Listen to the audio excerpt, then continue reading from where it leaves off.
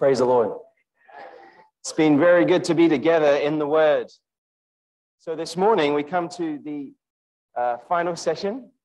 And what is the subject of this week, Joseph? That's right. He said, Acts, the continuation of Christ. And, if you're in the front row, you may get called on. So just a little warning there. You're in the firing line at any point, especially if you were in my room, Shen. So anyway, it's been so wonderful to see the book of Acts. And I don't know what you think about the book of Acts or what your impression of Acts was before this weekend or before we got into it recently. Why is it called Acts? Anybody know why is it called Acts? It's a strange name for a book. Actions. Okay, that was good. Shin said actions. Yeah, that's right. Acts is short for what? Activities, right? The actions, the activities, the movement. And do you know the full name of the book? The Acts of the Apostles. So when you read the book of Acts the first time, you know the way the Bible is divided up? It's divided, the New Testament is divided with history, and then epistles, and then prophecy. So you read the book of Acts and you think, okay, so this is a book of just telling us about Peter and John, and they just went here and they did this, and they met these people and they did this, and then there's this guy called Saul and he became Paul, and this is what the book of Acts is about. It's just a list of activities. But what do we see? We saw this weekend, actually, that's just on the surface. That is just to understand the Bible as just like another textbook, right? Just a book of history. But actually, we need to realize what? That there is an intrinsic significance. What does intrinsic mean? Intrinsic means that there is something essential, something beneath the surface, which other people, they may not see this. But this week, hopefully the Lord has shown us something. And so I would like to propose a new title for the book of Acts. Okay. I would say it is the Acts of God in man. You see, what we see it as the Acts of the Apostles, but actually what you see in the book of Acts is God is acting. God is acting. But it's not just activities. So if you look at the book of Acts, and you consider, we just want to continue, right? Many Christians realize that the book of Acts seems to have no ending, and we want to continue. But actually, it's more than just being in activities. Actually, we see there is a wonderful person. You know what the book of Acts is about? It's about a wonderful person. Who is this person, Eric? The Lord Jesus. Oh, there is a wonderful person. And this person is revealed in Matthew, Mark, Luke, and John. Oh, did you know that the book of Acts was written by Luke? Luke wrote the gospel, and it's the gospel of the forgiveness of sins. And when you read in the gospel of Luke about this person, Jesus Christ, oh, his humanity, he's so full of compassion and forgiveness and love. And he sees a sick person. And he doesn't just walk to the other side, but he heals them. When somebody dies, he comes and has compassion on them. This is the Jesus we see in the Gospels. And then you come to the end of Luke. I don't know if I have never noticed this before I studied Acts this time. But the end of Luke, it ends with the account of the Lord Jesus. It says that he appeared after the resurrection. He appeared to the disciples. If you read the Gospels, you may notice that he appeared to two very disappointed people. They were walking down the road. I think, did we sing this song? I don't know. Maybe we sang this song the other day. They're walking away. It says they're walking from Jerusalem down to Jericho, and he just came and he met with them, and he appeared to them, and he caused their heart to burn. And then eventually, it says that this Jesus, he lived, he died, he resurrected, he ascended. Well, this one, he said, you will be my witnesses. Actually, it says that, not in exactly those words, but it says it in the book of Luke. But then you come to the book of Acts and it repeats. It says for a period of 40 days, the Lord was doing this. He was with the disciples. He's appearing and he was disappearing. And then he gives them this commission. He says, okay, Janias. Sorry, Gabriel, thank you. Where's Janias? Janias back there. This is going to happen. I was like, Gabriel says, stay here. Okay, stay here. For how long? Does he say how long to stay there? See, I'm testing how much you read the book of Acts. He says, stay here until I pour out the Spirit. Wait here. He actually doesn't say how long they should wait. So what are you going to do? The Lord told us to wait. What should we do? Peter, I don't know what we should wait. Well, they waited, but they prayed. They said, brothers, we need to go and pray. So they gathered 120. So how many are we here? 100, 190, something like this. 120 of them, it says, with the women and Mary, the mother of Jesus, and his brothers. So maybe 190. Maybe this is about the same number. I don't know what kind of size room it was. Have you ever thought about that? It says they went to the upper room, but it'd have to be pretty big to fit all these people in. And what does it say they did? It says that they prayed. They continued steadfastly in the prayer. You remember the atmosphere. This Jesus, whom they had been with, who they had witnessed, now he is gone. And they're waiting for him to pour out the Spirit. And so they just prayed. And they prayed and they prayed. And we know that they prayed for 10 days because it was on the day of Pentecost. Pentecost means the 50th day. So we know it's 10 days because he said he appeared to them for 40 days. So they must have been together for 10 days praying. And then the Spirit was poured out upon them. Okay, so then what happened with this group of people? Oh, they had been through all of this with the Lord Jesus. They'd seen him, his living, his person, and now they've seen him. Now they've been praying. They've been brought into one accord. Now the Spirit was poured out. Now it says, when the Spirit was poured out, it was like the rushing of great wind, right? And it said there was like tongues of fire upon them. I don't know what that looks like. But there was fire there because they prayed themselves in one accord into a condition where they were just filled with the Spirit. Now, a question, did they already have the Spirit? Yes, we know that from John chapter 20. They already had received the Spirit within them because he said, receive the Holy Spirit. So this group of people, they've been praying. They already received the life of God, but they were praying. They know, oh, Jesus, he told us we need to do something. We need to be his witnesses, right? They couldn't just go and witness. They had to pray. They had to be in one accord. Then what happened? The Spirit was poured out, not inwardly for life, but outwardly upon them, like fire and like tongues. What does a tongue signify? If you see a tongue, what does it signify? It signifies speaking. So the Spirit, they were just so filled with the Spirit, they just spoke in so many different languages. What do they speak? Gibberish? Nonsense? No, they spoke the wonderful works of God. They were filled with the Spirit so that they could speak the word of God. Where? Just in Jerusalem? They would have just spoken in what? Hebrew. But it's amazing. The first sign was everyone spoke in tongues. And it was like, you go back and look at all the different locations mentioned there. Oh, it's so many places. Cilicia and Pergamon and all these different places you can't pronounce. And in antiquity, it was because God wanted this Christ to be spread everywhere. Today, many people talk about tongues in the wrong way. They think, well, do you speak in tongues? Do you speak in tongues? Well, you've not got the Spirit. That's not the point. The point is, he wants us to be witnesses throughout the whole inhabited earth. So the Spirit is just poured out. Then you have a group of people who are filled inwardly with life. They have upon them the Spirit as their authority. Now they can go And immediately, Peter stands with the 11. 1, 2, 3, 4, 5, 6, 7, 8, 9, 10, 11. Perfect. Stand up, brothers.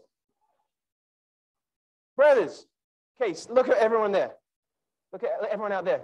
And he says, this Jesus who you crucified. Whoa. Who is saying that? Was that Peter? Am I Peter? Can you see Peter? No, you see 12. You see 12. You can sit down. Peter was no longer an individual. He was in the body and he was in the spirit. This is what God had accomplished on the earth. When you read Acts, you don't just see individuals just doing some kind of common work, mission work. No, you see the continuation of Christ. You see Christ multiplied. What? In a group of young people who had no idea what they were doing. No idea. They didn't know what they were doing. So what do when you don't know what to do? You pray.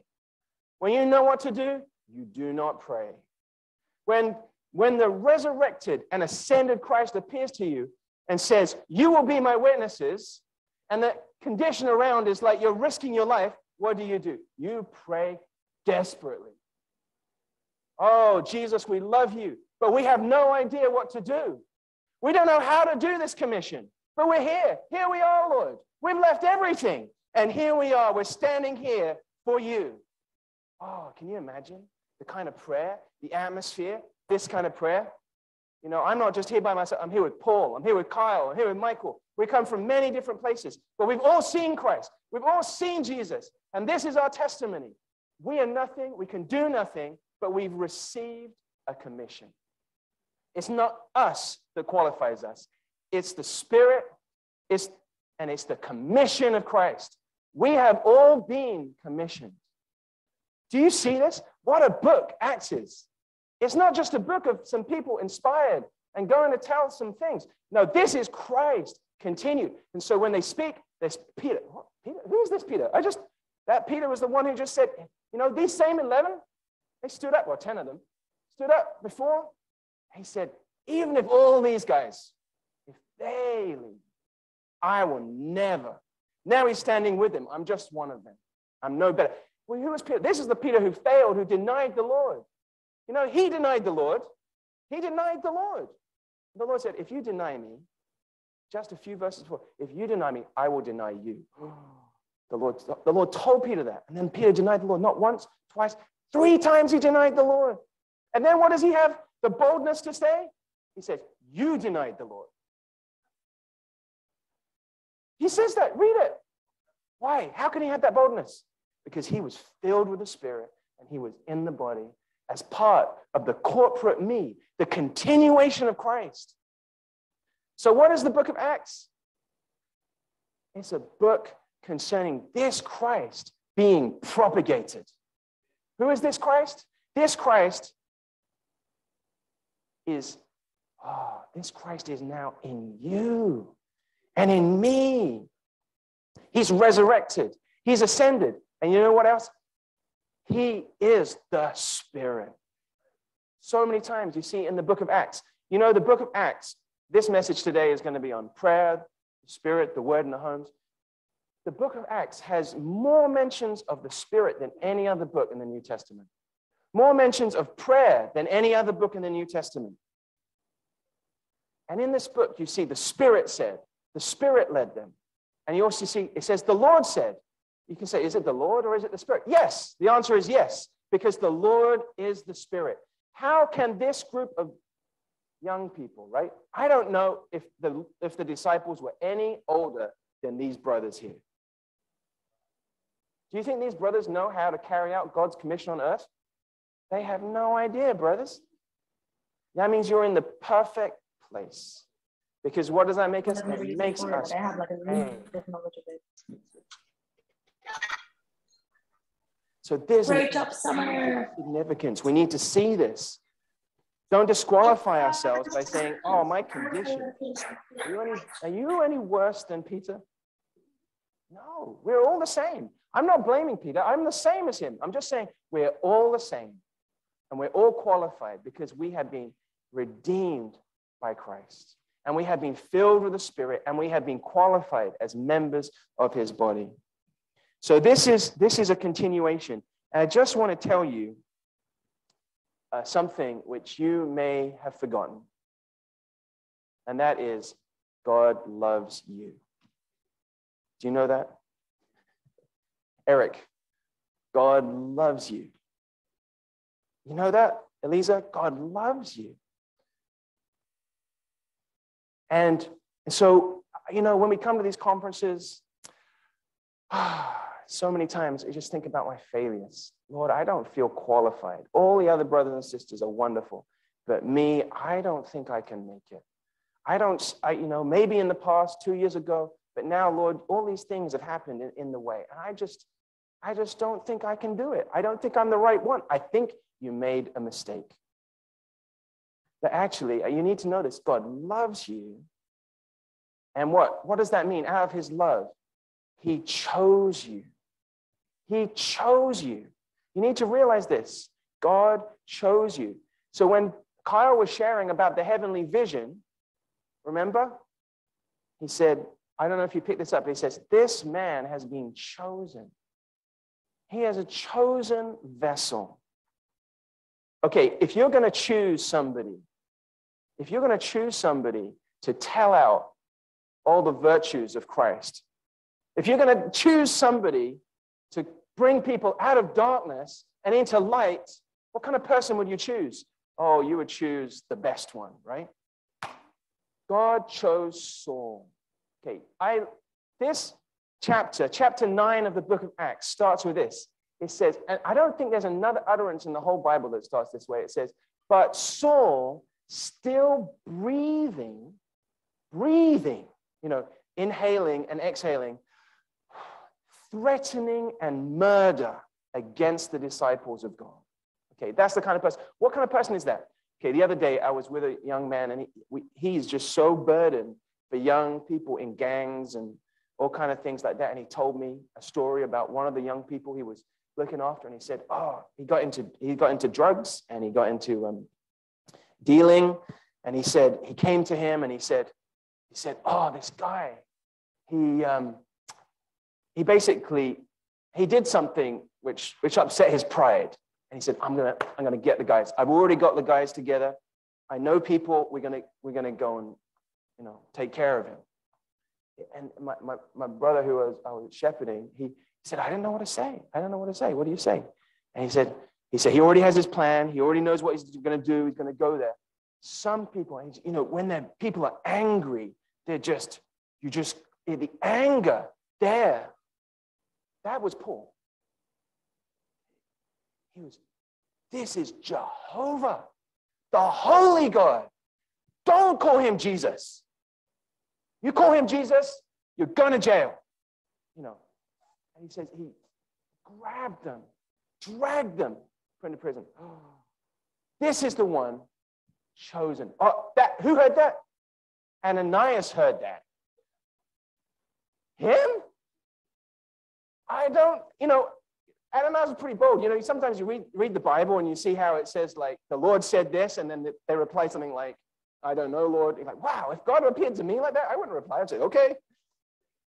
But he went, are you sure? Him? This man is a chosen vessel. God loved Paul. And Paul says eventually, I was chosen to be an example. What? Of God's mercy. Brothers and sisters, forget about your history. God loves you.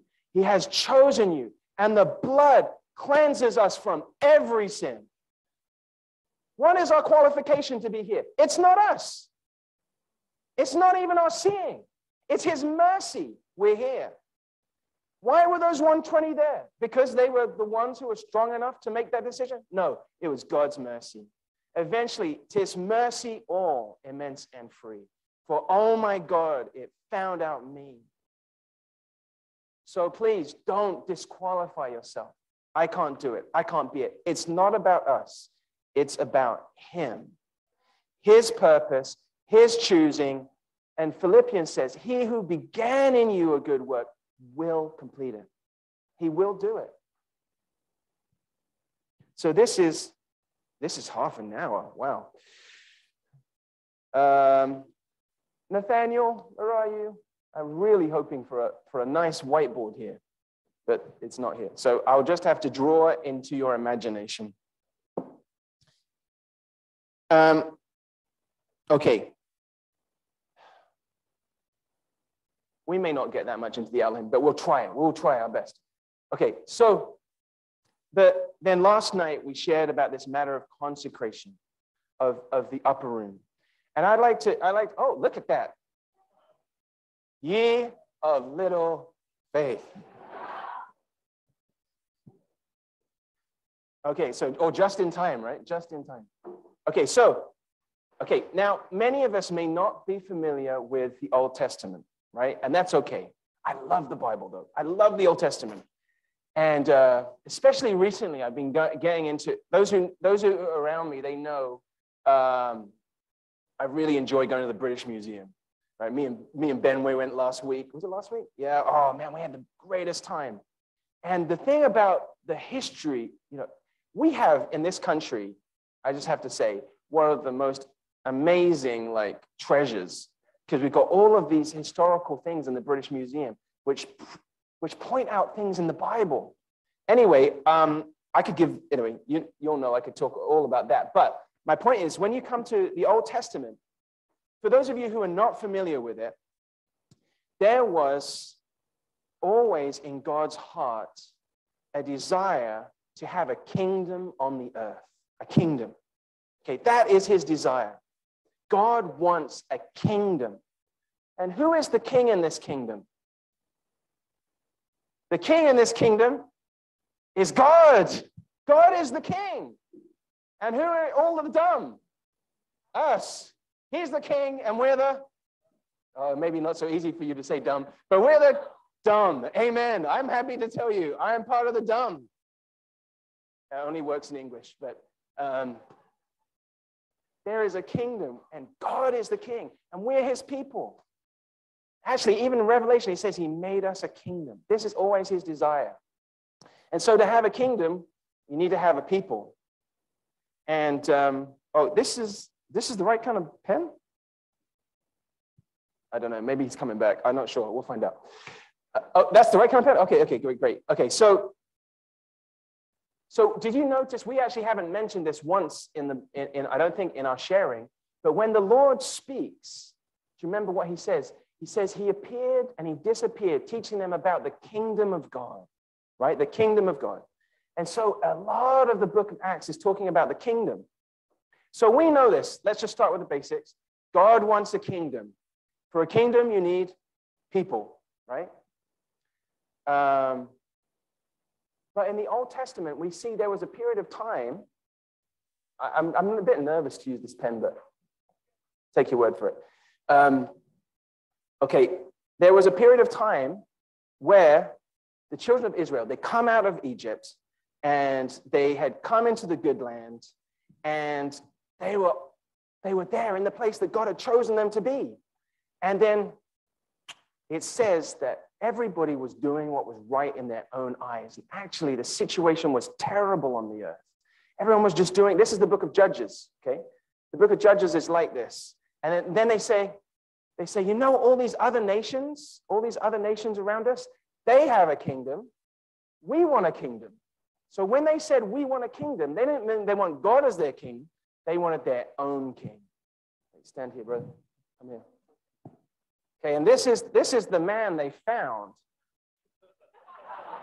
He was taller than everybody else, and it says he was very handsome. So I got the right brother. And they found this king. They found this man. His name was Saul. Not the Saul in the New Testament, so don't get confused. Another Saul. And they made him the king. Thank you. That was good. And so what happened was, this really disappointed God. And Samuel, he was the priest, he was the prophet, he was the person who turned the age. God said to Samuel, Samuel, don't be disappointed. They're not rejecting you. They're rejecting me. They're rejecting me. Why? Because what they want to do is and he told them, if you take him as the king, he's going to take your daughters and your sons. He's going to take all your food. He's going to take everything, and he's going to take everything for himself. Okay, so this was Saul, and that's actually what happened. So Saul had his kingdom. They have this kingdom of Saul. Oh, wow, wonderful. Okay. Yes, there you go. So you have Saul, and you have him, and you have his kingdom like this. Okay, but interestingly enough, so everyone is within the kingdom of Saul, which is actually the kingdom of Israel. Okay, this is actually an amazing picture because you see Saul is the king, but then within the kingdom, do you know what God did? He chose, come up here, Shin. He chose a shepherd boy, a boy who was among the shepherds, and his name was David. Okay, this is David. And he chose him to be the king. This is in the book of Samuel. But he chose him when? David was chosen while, all the time, Saul was the king. So this is a complicated situation. You've got one is going to be the king and one is the king. Okay, thank you. So what would you do if you're David? You try and overthrow. I am chosen by God. I'll overthrow Saul. But actually, what happened is it says David was a man after God's heart. And Saul, he would not take the throne for himself. He would wait for God's timing. So you are all some of you are beginning to wonder, what does this have to do with the book of Acts? There will be. Just wait and see. David was here. But you know what happened was David, he beat Goliath, right? You know the story? Some of you have heard this in Sunday school. And then the people start saying, oh, Saul, he's amazing. But David, oh, the tens of thousands, he killed everything. That made Saul jealous, very jealous. So Saul wanted to do what? I think he might have been, from my reading of the Bible, he might have been schizophrenic. Because you read the account, he's one minute, it's like, David, and next minute, he's throwing javelin at him, trying to kill him. Then he was like, David, and then it's like back and forth all the time you're reading. Honestly, you read it. I think he had a problem. But David was he had to run for his life. But David, he couldn't do it by himself. In order to bring in the king of David, he needed some people. And when you read 1 Chronicles chapter 12, you get to this is after Saul dies. It gives us an account. And this is what I want to point out here. Oh, time. Slow down, please. Okay. In Chronicles chapter 12, which is 1 Chronicles chapter 12, after Saul's end, it gives us the account. And this is an amazing account. It says, now, this is verse 1, it says, now these are those who came to David at Ziklag, while he was hidden away because of Saul, the son of Kish, and they were among the mighty men who helped him in battle. So it starts listing all of these people at Ziklag. That's right at the beginning. And it starts listing all of these people who were with David. Even though Saul was the king, they decided, I'm going to join. Where's David? Come over here, David. I'm going to join David. Come over here, Aubrey. Aubrey sees something. He sees Saul's the king, but God's heart and God's move is with David. I'm going to be with David.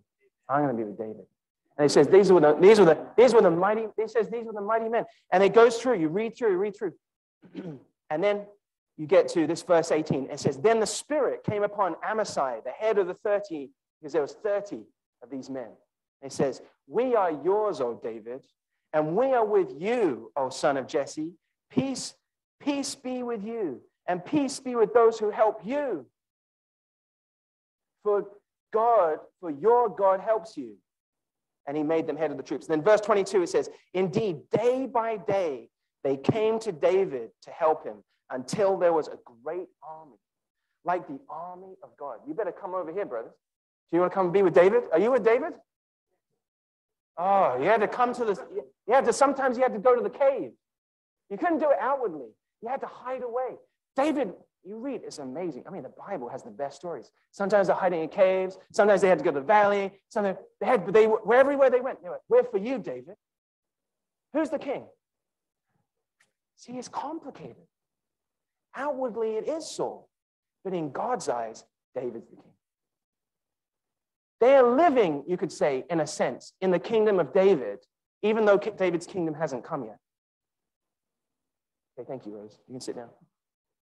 Now you get to this verse here. Okay, verse 32. It says this. And of the children of Issachar, men who understood the times.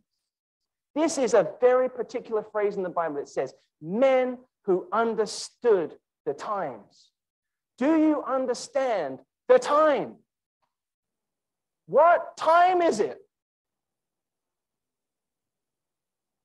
Okay, this is the time. I'll show you the time. I'll show you a clock. I don't have... Oh. Okay.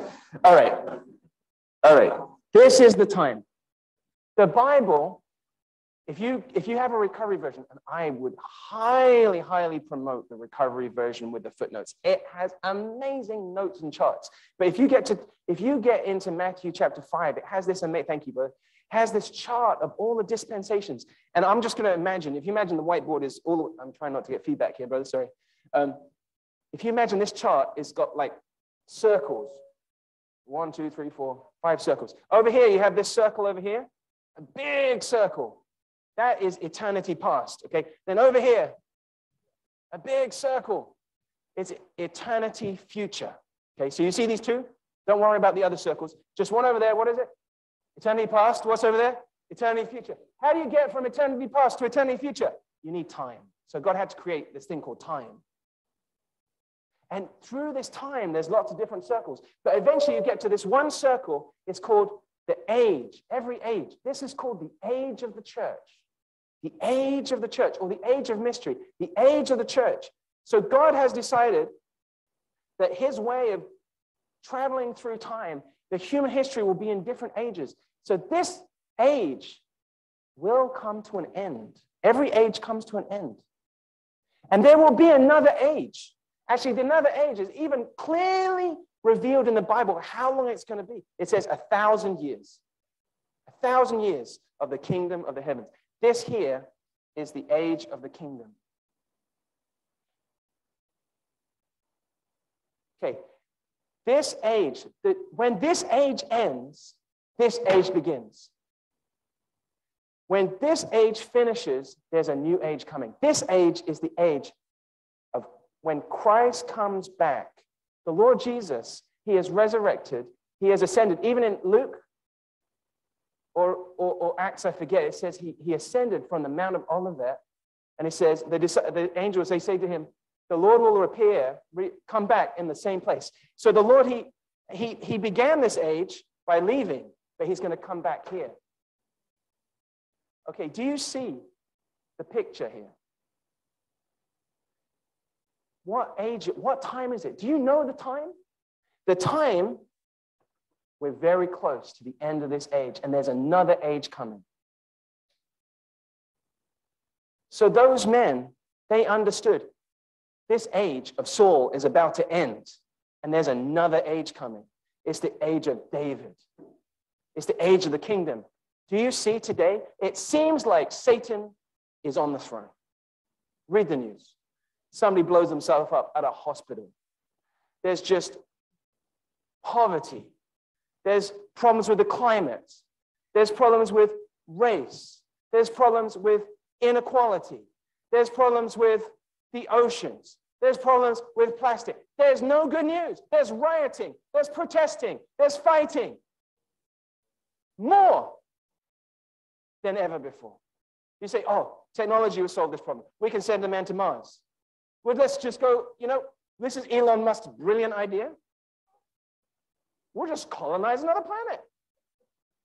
Is that going to help the problem? No, you're just running away from your problems. That's what you're really doing. The problem is this, humanity. The problem is humanity. Who will solve this problem? Jesus. When Jesus comes back, no more climate crisis. When Jesus comes back, no more race problems. When Jesus comes back, financial problems are thrown into the lake of fire. You don't need money. Forget about it. This COVID situation, the rich became super rich. People are on food stamps. People are just, what? The poor get so poor. There's no quality. There's no equality. You want to solve the problems? You want to give yourself something? Give yourself to the Lord Jesus, his kingdom being established on the earth. And listen, it's not waiting for tomorrow. It's today.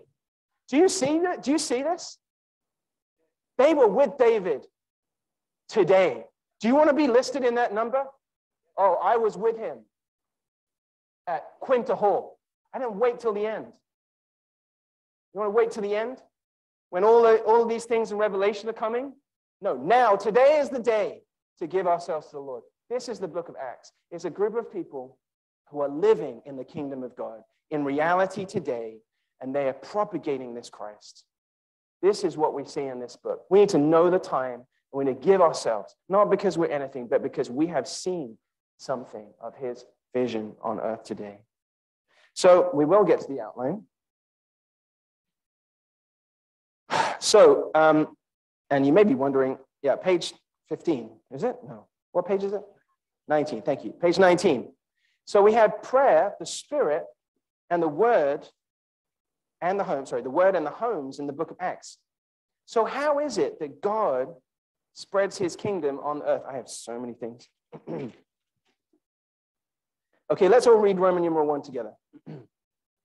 The book of Acts shows that God's ordained way to carry out God's move to fulfill his New Testament economy is entirely by three main substances: prayer, the Spirit, and the Word. Okay, so I want you to circle. I'm trying my best to make this simple because I know, especially for those of you who are new, your first time, it's a lot of words. There's a lot of things, a lot of concepts. Circle the word way, okay? There is a way, okay? There's a way. And this is the way. Actually, it's mentioned 5 times in the book of Acts. It says they were of the way. The way. They persecuted the ones who were of, that's even who Saul used to persecute, the ones who were of the way. So do you know the first time, I just discovered this morning in my enjoyable Bible study, the first time the way, this may be, anyway, this is from my personal study. The first time you see the way, phrase the way in the Bible is in Genesis. It says, he closed the way to the tree of life. That's the first time I've seen in the Bible. There is a way to the tree of life, and it was closed off. There's a way. And you read through the Old Testament again and again, the way of Jehovah, the way of the Lord. It says, Moses knew my ways. God has a way. There's a way. And it says, again and again, it says the way of peace, the way of righteousness, but it's called the way of life. And there's at least 2 times in the Bible, you see this choice put before us. In the end of Deuteronomy, it says this. Moses says, I have set before you life and death. Therefore, choose life. And then you read in Jeremiah, I don't think I ever read this verse before.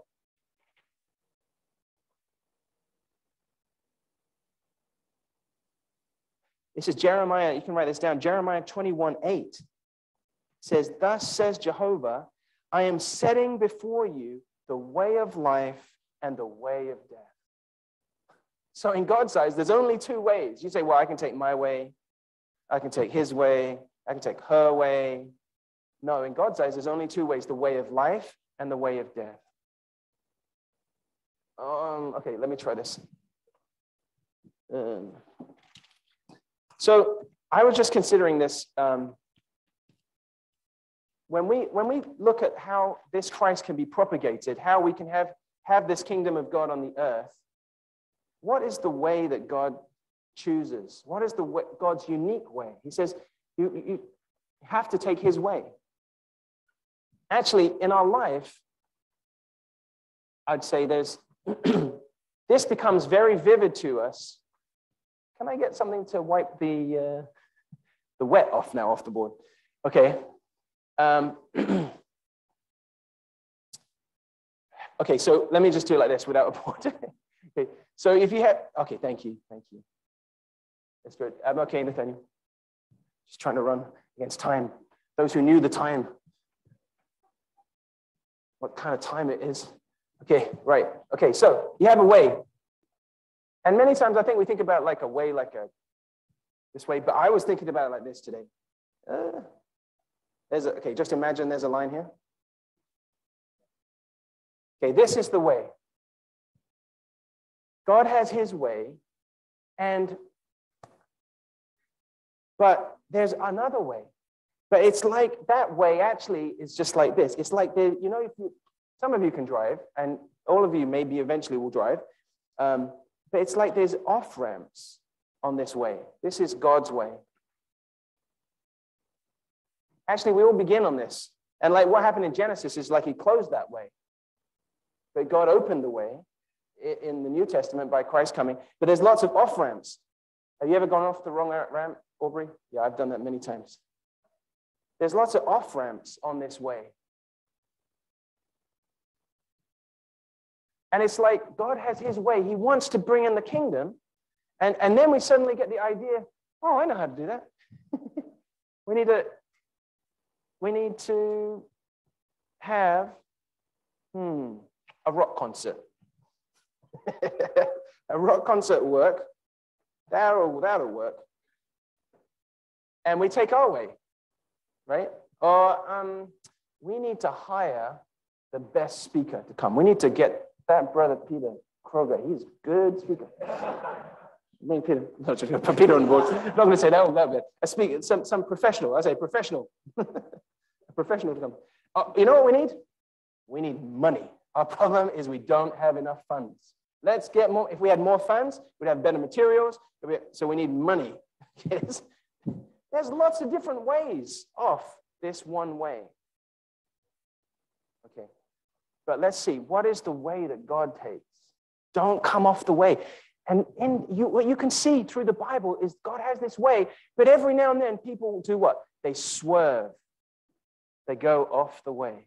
They go down to Egypt. They go down to this place. They go into that place. But God has his way. How do you know what God's way is? Do you know what God's way is? Well, that's why we need these three substances. How do you know God's way? God's way is prayer, the Spirit, and the Word. That's it. There's no other way. There's no other way. Don't add anything. Prayer, the Spirit, and the Word. Okay. I wish I had 2 hours, but you may not wish I had 2 hours. Okay. If I had 2 hours, I'd wish I had 3 hours. So, okay, so let's read point A. We must pray that we might have the Spirit as the power to spread the word. Okay, brothers 1 and then sisters 2.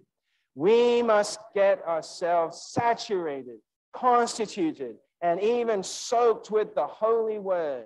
If we are burdened to preach the gospel, we must get into the word and be persons who know the word. Sisters 2.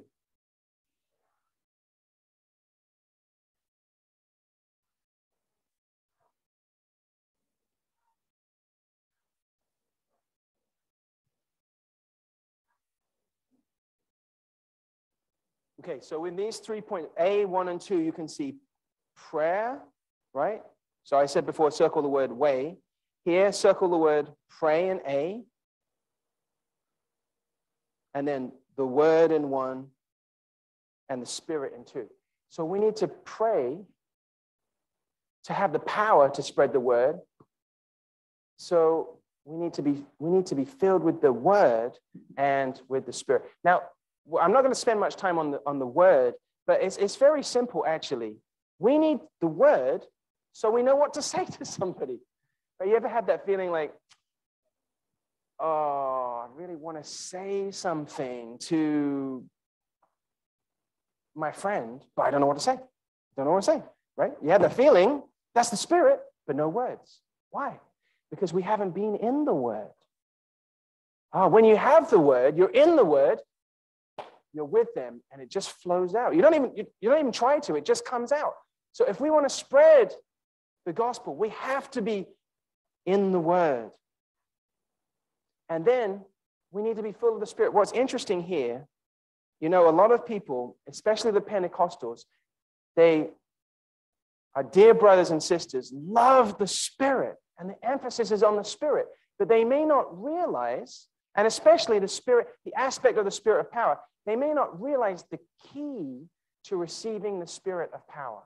Do you know what the secret is? It's not to fast and pray all night, as many do. That is not the key. Okay? The key is to repent. The key is to confess our sins.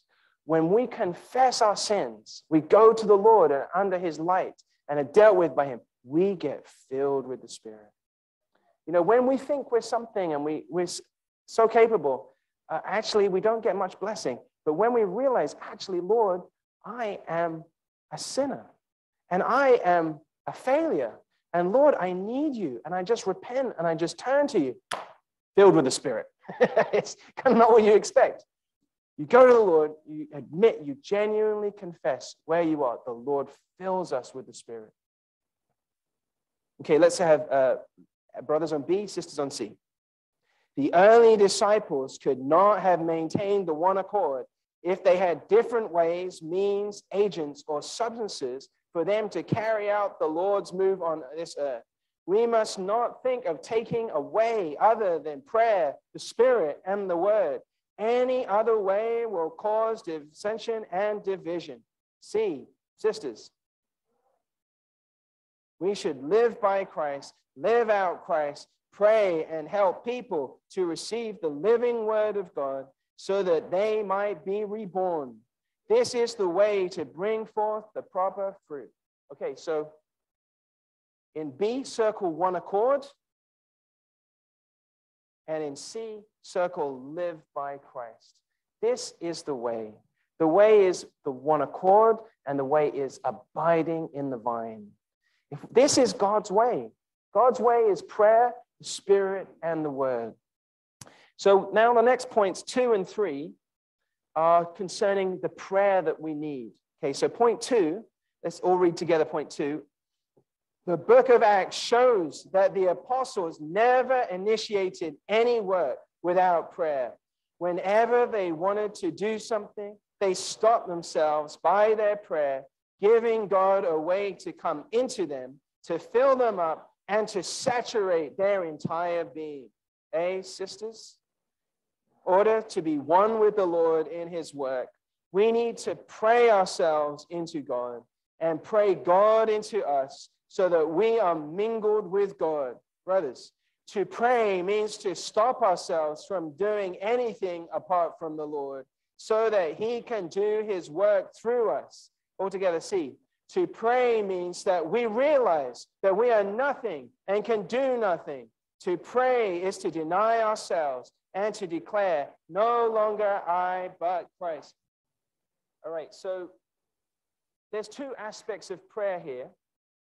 Okay, in this aspect of prayer, okay, so I just want you to write down the word beside Roman numeral 2, fellowship. The prayer of fellowship, okay? This is what we need. We need to learn how to pray. Okay, now I want, as you're further reading after the conference, I would like you to get hold of this book, which is available online or from a bookshop, a good Christian bookshop near you, called The Meaning and Purpose of Prayer. Okay, this book may change your life, okay? It's by Brother Witnessley, and it is amazing, okay? So I'm going to read some of this to you. So when we talk about prayer, first of all, what is prayer? Okay, you can write this. You can write this down. It's two things. Prayer is to absorb God, and prayer is to express God. That is what prayer is. What is prayer? To absorb God.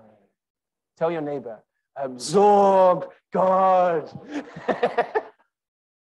Oh, brothers and sisters, to pray is to absorb God. My wife has very cold hands.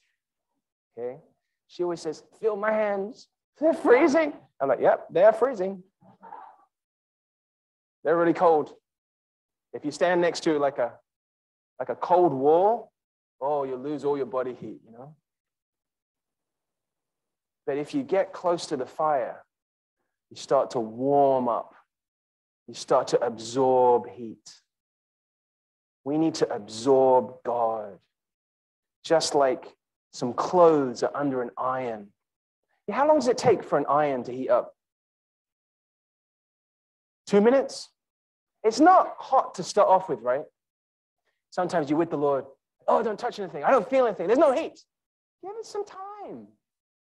Let it warm up. Let it warm up a bit. And then you apply the iron to the clothes. And the clothes, you like to have warm clothes. Sometimes I hang my coat over the radiator. And so it's a cold day. I just put it's so nice. Just feel nice and warm. When we're with God, it's just like a piece of clothing that's been warmed up. It's been infused with God's element. We have to learn this is the meaning of prayer. So when we're reading about the Acts, we're saying, oh, Acts, oh, they go here, they go there, they do this, they do that. Oh, that's what I need to do. I need my canister. No, forget about that. First of all, we need to stop and absorb God. Then you say, well, I don't know. That sounds great. I like that. But how do I do it? Well, we need to learn how to pray. To pray, and that's why I recommend this book, and we don't have time to get into it.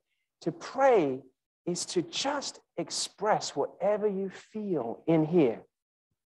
Are you angry? But if you were angry, he doesn't look angry. That's why I say angry. But if you were angry, go to God and express that feeling to him. Are you disappointed? Are you afraid? Are you frustrated? Go to Jesus. Spend time with him. Open up your heart. In Samuel, it says that Hannah said, was pouring out her heart to God. Eli was so clueless concerning what real prayer was. He thought she was drunk. She's drunk. You're just drunk. What kind of foolish woman are you? He said, no, I'm pouring out my heart to God. I don't have a child. Maybe you say, Lord, I've been here in university. I've been a Christian all these years, but I can't make it. I don't know how to be a student. The brothers are talking about being the corporate Christ, but I don't even know how to pray. That's genuine. God will answer that prayer. To pray is to be genuine. You know what genuine means? The same on the inside and the outside. You tell God, I don't know how to pray. Then you have your first real prayer. Brother, he says in here, some people have been praying for 10 years. They don't know how to pray. I'm really enjoying getting into time. I'm really enjoying getting to the Bible, and I discovered there's these monks. Man, these monks are dedicated. Whew. They've been in this monastery in Alexandria, right, since like 300 AD, and they've been doing this thing every day. They go into the monastery, they pray for 7 hours. I don't think they had a single prayer. Because what is prayer? Prayer is to absorb God. And to absorb God, we need to spend time with him. So we're frustrated about this. We're this, whatever we are. We just tell the Lord, Lord, this is my situation, but Lord, here I am. I just come to you. I open to you. Saints, this whole conference means nothing to us if we have not learned how to touch God. And if you want that, you have to ask for it. The Lord told us himself. He said, you don't have because you don't ask. You say, oh, I don't have a degree because I didn't ask. Oh, I don't have my money because, no. He wants to give you God. I mean, Michael, what better thing in the universe can he give you than himself? Some people, they want health. They're frustrated. My health, my back, this. If only I had this. If only I had a wife. If only I had this. They want all these things. Nothing will satisfy you. Nothing. but God wants to be everything to you. He wants to be your light. He wants to be your life. He wants to be your husband. He wants to be your children. He wants to be everything to you. Your hope, your dreams. He wants to be everything, but only if we learn how to pray. And that's why I like to recommend going to the full-time training. But if the Lord, that's not in your path, that's fine. Forget about that. That should never be an excuse to you. God, I need to learn how to absorb you. Then what happens when you absorb God? He begins to give you words to express.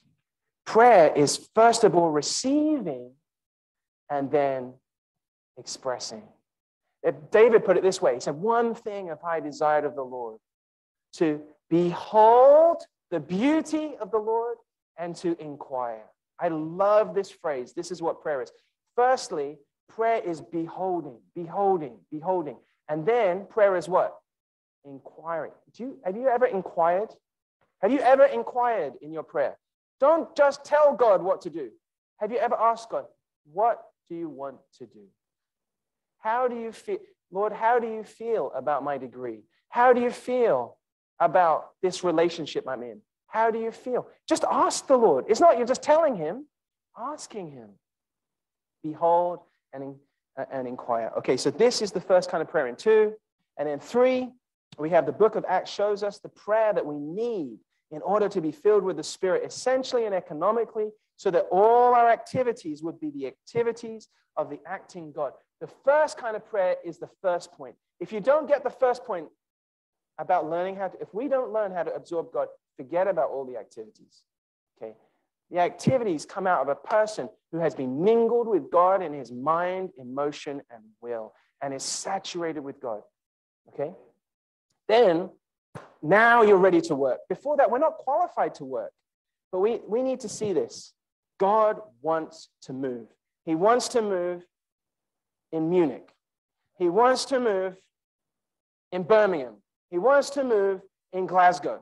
He wants to move in your life, in your family, in your neighborhood. He wants to move. His heart is so desperate. In 1 Timothy, it says, he desires all men to be saved. All of them, every single one. He knows every person on this planet, every struggle they're going through. He knows their frustrations, their disappointments. He knows them, and he wants them to be saved. But here's the thing. He can't. He's limited. Do you know that? God is limited. He cannot move in this country. He cannot move in our lives unless somebody prays. That's just a principle. In this age, God only moves by prayer. I'll read you a verse I find very touching. It's from Isaiah 59:16. And he said, and you can write that down and maybe pray over it sometime. Isaiah 59:16.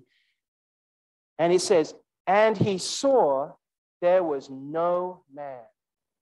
He said, and he saw there was no man. Who's he? He is God. He's looking. They saw there was no man. You're looking for a man. I'm looking for a man in your university. Is there a man in Durham? Is there a man? I'm looking. He said he was appalled that there was no intercessor. That means there was no one praying. Nobody was praying. Maybe many people were praying different things, but no one was praying for what was on his heart. He's looking. God cannot move unless we pray. It's like you imagine there's a train, right? Full of power, full of energy, but no tracks. It's so powerful, it's right here in Quinta, and it'll take you all the way home. But there's no tracks. There's no tracks to Kingston. There's no tracks to Glasgow. We have to drop you off at the station. It's so powerful, but it can't get from there to God's will. It's like God's heart's desire is just like this immense power in the universe that has no way to flow out because nobody has laid the tracks. The tracks are laid by our prayer. Oh, God wanted to move. God wanted to move. He wanted to go to Turkey. He wanted to go to Italy. He wanted to go, but they're stuck in Jerusalem.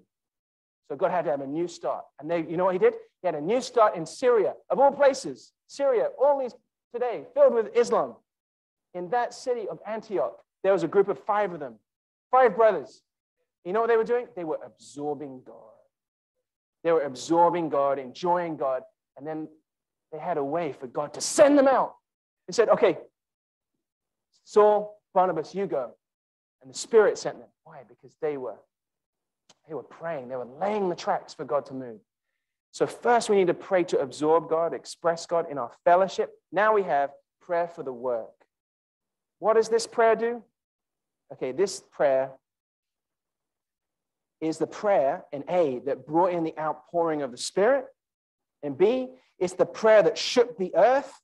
In C, we see prayerlessness is a sin, and we must stand against prayerlessness. But point D says that this prayer is spiritual warfare. Are you ready for a war? Are you ready for war? God needs some people who can fight. He needs a group of people in Liverpool who are going to fight for God's move. But, brothers, we have to admit, we need to learn. We need to be, Joseph's the right person, right? We need training. You can't just send anybody, right? You have to be trained. I mean, into the army, you have to be trained. So what do we need to do? We just need to pray first personally, and then we need to get with some others to pray. Okay, let's go on to point 4 together. As an additional help in the preaching of the gospel, we need the homes. Okay, A, all together. Without the basics of prayer, the Spirit, and the Word, our gospel preaching will be ineffective. However, we still need another practical help to make our gospel preaching work as effective as possible. The homes. Sisters 1 and 2 records that the apostles preached the gospel from house to house. At the end of Acts, Paul preached the gospel in a rented dwelling, a house, not a chapel or cathedral. Brothers, B 1 and 2. Pray and see if there are any homes near your campus that are available. In the homes, the students will be inspired by what they see. They will see the real social life, communal life, and family life. The homes will touch, soften, and warm up their hearts to receive the living, piercing word. So, brothers and sisters, after these very spiritual, deep, and profound matters of prayer, the Spirit, and the Word, we have something so practical as a base. And we see that this gospel work, this practice of the church life in the New Testament was not carried out in the synagogues or the temple. It was carried out in their homes. Let me ask you a question. Do you have a home? I hope so. If you don't have a home, come and talk to me. Okay, so we all have homes. Our homes are the place where everybody feels comfortable, at rest, you know? But maybe your home is not that comfortable. Maybe I wouldn't feel that much at rest at your home. I don't know. I'm talking about in your student accommodation. I'm not talking about your home. I'm sure it's great. But student accommodation sometimes doesn't feel that homey. But you know what? In the New Testament, it says they prayed, they preached the gospel, but it was in the homes that they continued day by day. And so I'd just like to tell you, we need the homes. The homes are the best place to bring your friends. So if you are in Kingston, you can come and see me and Kyle and Esther or Donna or Karen. Just bring your friends over. But first of all, what should you do? Pray. Be filled with the Spirit. Be in the Word. And then bring your friend. Bring your friend to our home. And that's the best place for them to receive the Lord. The best place for somebody to receive the gospel. And some of you actually have a really nice home. Peter was telling me in Munich, man, I want to go to Munich. The brother's house there sounds amazing. And I'm sure that was a good place to bring people, right? Oh, yeah. As Aubrey, we're going to go over to your home. Yeah, come on over, he says. Anyway, we could talk a lot about that, but it's in the homes that people get saved. Anyway, so let me just finish with this. So as some practical points, Saints, we don't have to leave this conference and go downhill. We want to leave this conference in Acts 1:14, and they continued steadfastly. And Acts actually finishes with Paul with his own rented dwelling, preaching the gospel unhindered. That's how we want to continue. So I give you some practical points to finish with. One, so write this down. Pray that the Lord, and decide to give the Lord a regular time to pray every day. Now, you know how long that is according to your capacity. Number one, we need to learn to touch God. Okay, not to do something, but to pray to touch God. Number two, pray for some companions with whom you can pray for God's move on your campus. That's number two. Number three, schedule, hear that word? Schedule a time to read the word. Okay. If it's not given a time, I don't think it's going to happen. You know, I just don't think. We can leave this conference and say, oh yeah, I remember prayer, spirit, and the word. Okay, but when? If you're serious, you need to give the Lord a time. Okay, and the last point is pray for a home where you are to be joined to or to bring others to. Okay, so you get these 4 points? Amen. Sorry, my apologies for going over so much. I'll give, not sure what we'll do, because I'm sure there's many of you who want to share. So hopefully there's still a way to do that.